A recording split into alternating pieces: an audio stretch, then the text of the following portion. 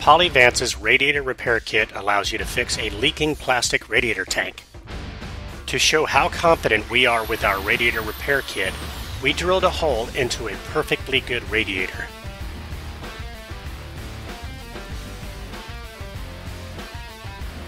Not only did we drill a hole in the radiator, but we cracked the tank with a chisel. Before you start repairing, you will need to drain the radiator until the coolant level is below the hole.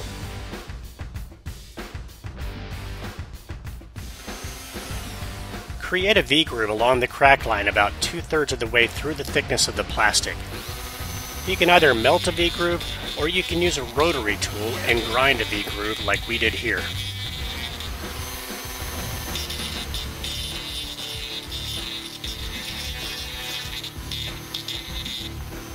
Plastic radiator tanks are made of nylon, which has a very high melting point of about 425 degrees Fahrenheit.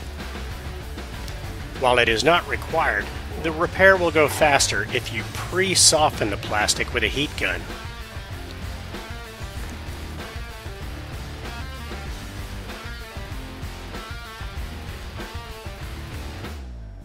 Melt the nylon rod into the V-groove with a plastic welder.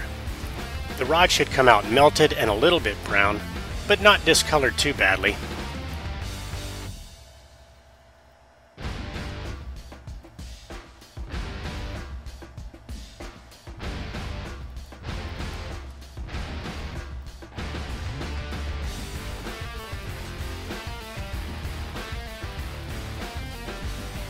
While the melted plastic is still hot, use the tip of the welder to stir together the new plastic and the radiator plastic. Keep mixing until the plastic is all one color. You need a good mix of the existing plastic and the new plastic to achieve maximum strength. When the repair is complete, allow time for the plastic to cool and re-solidify.